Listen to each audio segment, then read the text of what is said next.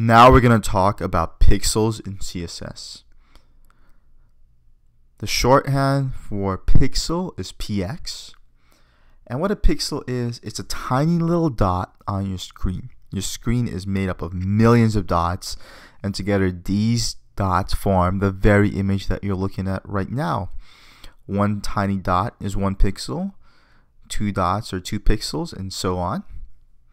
And this is how we measure things on a screen, similar to how in the real world we measure things in meters or inches.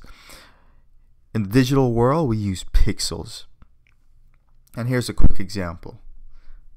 Say that we want to take our H2 tags and make all of them 50 pixels. Well, first we have to write that CSS rule. So we write our selector. We know we want to style our H2 tag 50 pixels. Let's actually write a comment. Style or H2 tag 50 pixels.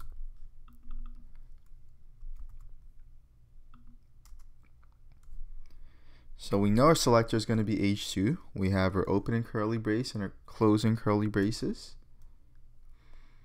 And we know we want the property of font size, and we want it to be 50 pixels because we want to change your font size. Font size and 50. We don't type out the word pixels, we just write px, the shorthand, and then our semicolon. We're going to save, Command S, preview. And let's give it a color red so we can actually see the changes.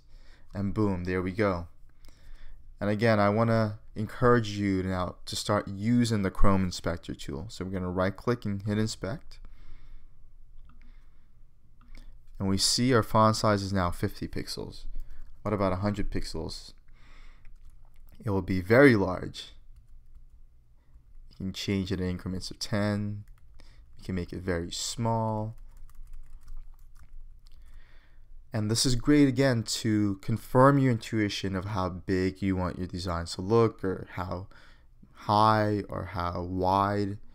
The inspector tool is great for this. We can even copy and paste the CSS rule right over here and hit save, Command S, Control S on Windows, reload, and it saves.